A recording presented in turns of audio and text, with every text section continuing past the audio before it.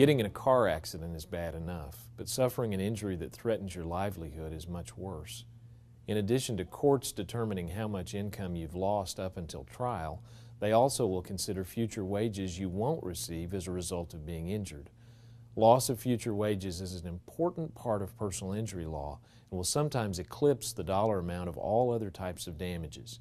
The calculation of these lost wages is usually complex and will require thorough paperwork to prove. Of course, before getting any damages, you must first prove the negligence of the other driver and that it caused your injury.